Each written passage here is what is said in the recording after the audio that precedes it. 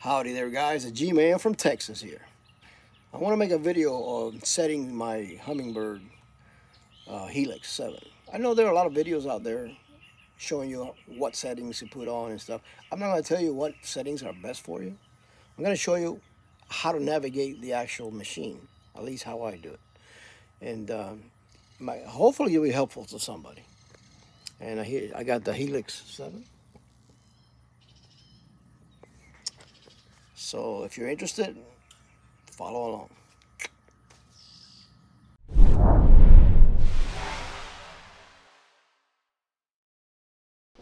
Alright guys, first things first. If you want to know if your unit's working properly, if you have your transducer connected okay, before you do any settings, anything, you should check out this little page. It's like a diagnostic. What you do is when you boot up the machine, as soon as it boots up, you hit the menu button and you're going to get this this special menu. All right, press there and here we go. So you go down to system status. This is going to tell you the status of your machine. See, it says self-test passed. It's got your serial number, it's got your model, Helix 7, chirp, software version, okay, all this other stuff. If you hit the view, you get a second page. Okay, if you want to know if your transducer is working, look at the temperature. If it says connected, you've got power. Now I can see here that GPS is not connected. Now it could be two things. It could be that I don't have a signal, getting a signal because see, I'm here under a metal roof. Or it could be that in this particular status, it's not going to see the GPS. And I say that because I know that in this status, in this page, you cannot do any settings. Now, this is like a dealer setup page, right? So you cannot do any settings. You can't put any settings on it when you are in this stage. So you actually have to turn off the unit and turn it back on to be able to do settings and stuff to work on it. Now this time I'm going to turn it on and I'm going to go to simulation mode. Obviously I'm not in the water, so I'm going to go to simulation. Now the generation 1, 2, and 3 on the Helix, whatever you do on simulation mode, the settings that you set will stay when you go to the real mode. Now if you have a generation 4, it's not going to do that. But 1, 2, and 3 will. So we'll go to simulator. Okay, press exit to continue. And we're now in simulation mode and we can start doing some of our settings. Okay, so just food for thought, guys. Okay, so now we're in simulation mode. So we hit menu twice, you get to the main menu. Alright, so we are at setup. So here you can set up the English language, unit of measurement, which is feet here in the US. Miles per hour instead of kilometers, stuff like that.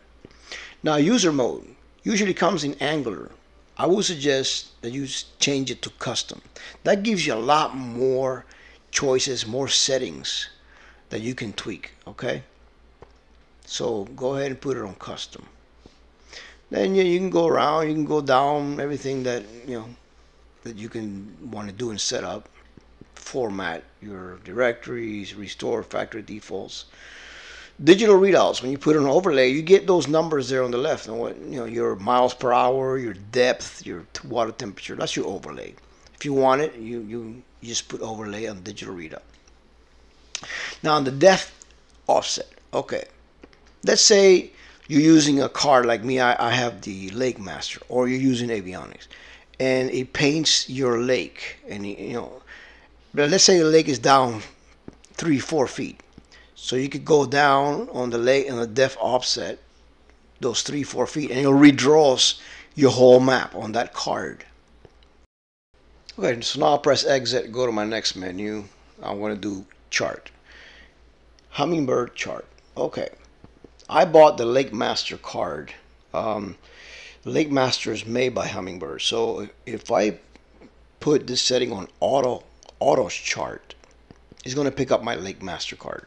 If you have a avionics, then you just go to avionics on this menu. That's going to draw the map of the lake that you want, you know, etc., etc.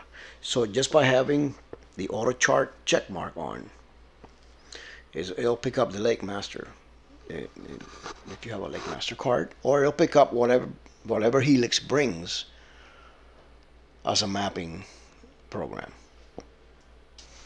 Now let's go down to shallow water highlight. So I checked that off. That I can set an amount of feet, a depth, that it's going to show a different color on my graph, on my chart. So I have a bass tracker. It's a small boat. It's got a small draft. But let's say I set 5 feet. On my chart, on my map, whenever I go 5 feet or below, I'm going to see a different color. So I'll know that I'm getting too shallow.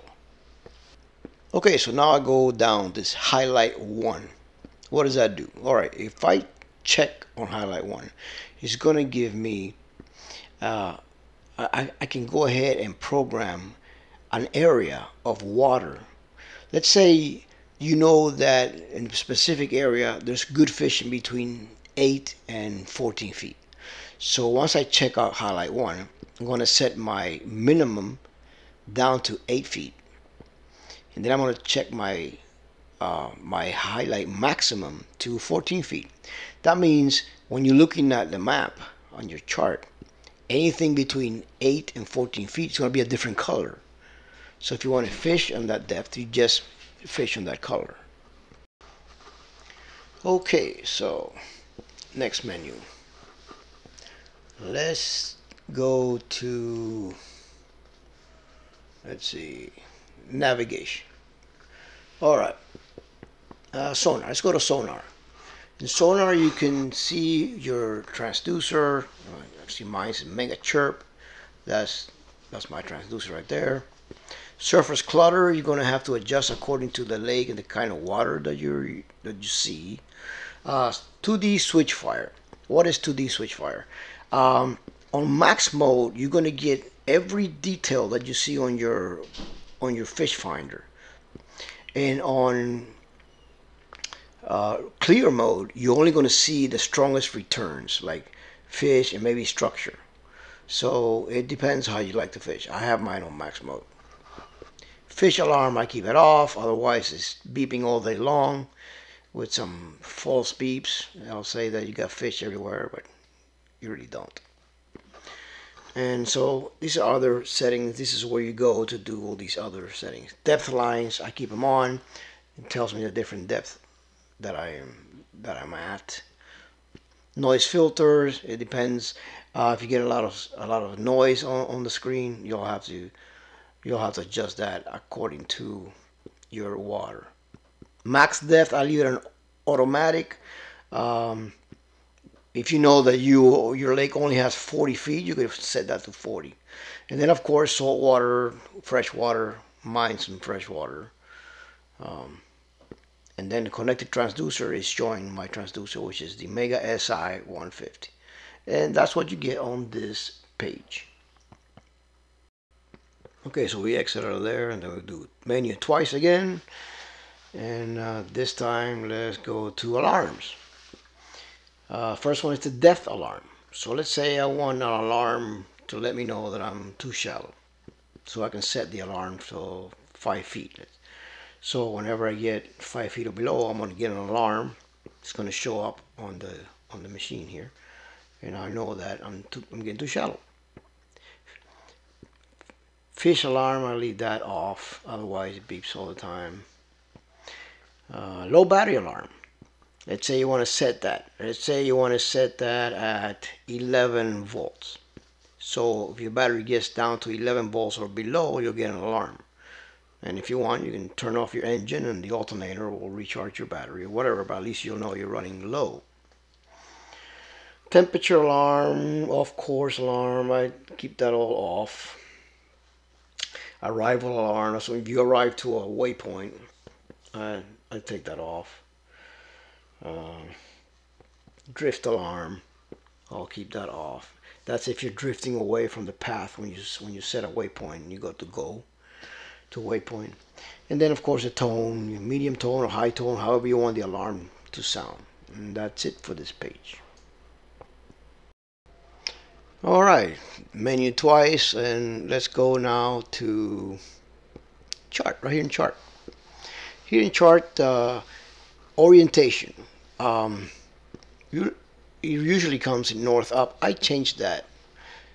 I changed that because north up is going to always point north no matter the direction of your boat. But if you put it on course up, it works like your car GPS. Wherever direction you're going, your boat will be facing that way, straight up. So that's the way I like to do it.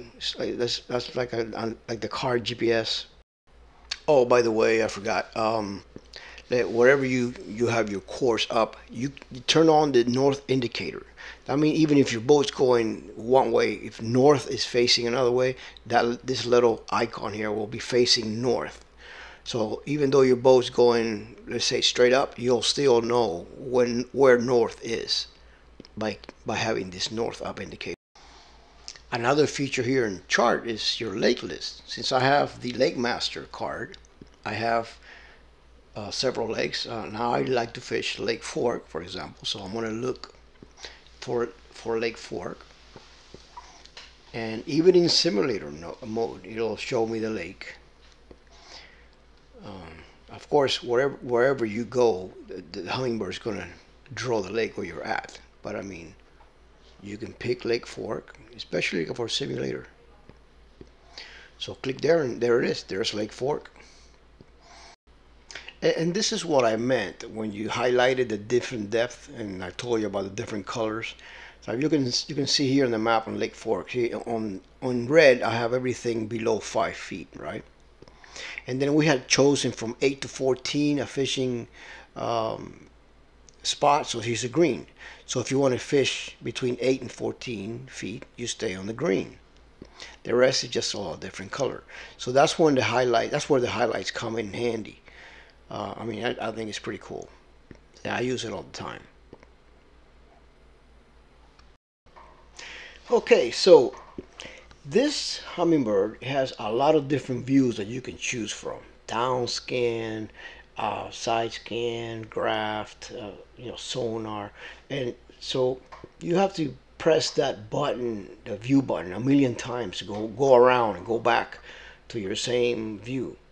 Now, I'm going to show you a way. I mean, some of the more advanced units have these, right over here, they have these buttons that you can preset particular views. But in this one, I have to keep on hitting the thumb. So I'm going to show you how to hide some of the views that you don't use, at least that I don't use, right? So menu twice, go to views.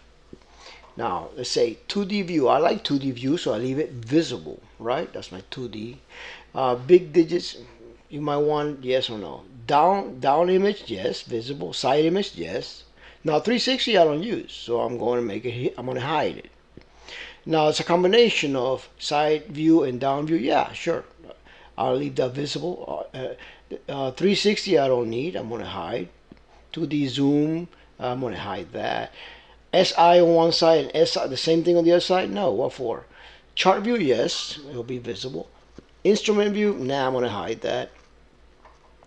Bird's eye view, no, hide that. Chart and chart, no, I'm going to hide that. I don't want a chart on both sides, so I'm going to hide that. Chart and sonar combo, sure, I want that, so I'll leave it visible. I'll have the chart on one side and the sonar on the other side. That's cool. All right, so we keep going. Chart and down, yeah, why not? I'll have the down imaging on one side and the chart on the other side. Chart and SI combo, sure, I'll leave that too. Chart on one side, side scan on the other side. So we're going to leave that visible. 3D, no. 360, no. Chart radar, no. We're going to hide that. I don't really know radar. Chart, sonar, NDI, 3 things on the same screen, no. I want to hide that. That's too clutter. Too much clutter. Chart, sonar, and SI combo, too much clutter. We're going to hide that too. So you see, I hit all the ones that I don't need, so now I don't have to press the button so many times to go around and look at the ones that I use. So now you see, now there's my fish finder. Here's my down scan, and here's my side scan. Well, it's coming up now, but you know what you get what I mean. Here's my side scan coming down. Press the button again. Now I have my combo. I have my fish finder on the left, and I got my side scan on the right. And so I'll press my button again. There's my chart, my map. Press again. Now I have my map on one side, and I have my fish finder on the other side. The down imaging and the chart together, and the side scan and the chart together. I'm back to my fish finder. See, 6 charts there, and I don't have to go through a million of them to find what I need.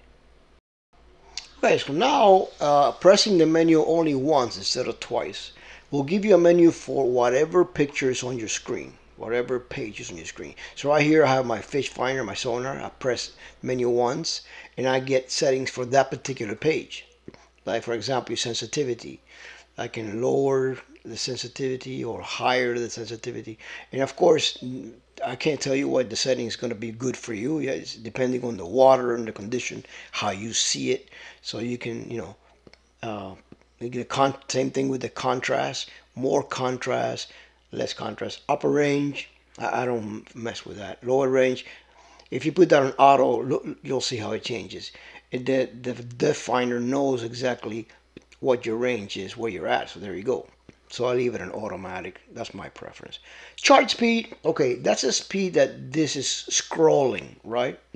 So rule of thumb, you want to have the chart speed at the same speed that you're traveling. When you're trolling, when you're drifting, when you're slowly moving your trolling motor on the bank, so that the chart speed will mimic what your boat is doing, right? So like I said, okay, colors. You can change the colors here for this particular screen only. So different colors, whatever your preference is, dark or not, white background. This is the one I like. So that's how you handle the single button menu on any screen. So if I was to change the page now, let's go to down image. It didn't affect the down image, so now I'll press menu once, and I'll get a set of settings for this particular page. You can adjust again your sensitivity, enhance it, whatever for this particular page. And that's how you work, that menu on each particular page. And the settings going to be up to you, however you like them, according to your condition. And guys, that's basically how you set up the unit. The actual numbers or in colors, and it's up to you the way you fish. But I'm showing you how to get to those menus and how they react, how they interact with you. The Helix is a great unit. I love it. It's very clear. I mean, I don't have a live scope. It's $3,000 that I can't spend on that. I'm retired. But this is pretty good. Believe me, it gives you a really good image. So hopefully I help somebody. I know there's a lot of experts out there. I am by no means an expert. I've learned by trial and error and making many mistakes. But if you like the video and you want to like it, even if you want to subscribe, man, that'll make my day. Guys, thank you for watching. And Gman from Texas always saying, peace, y'all.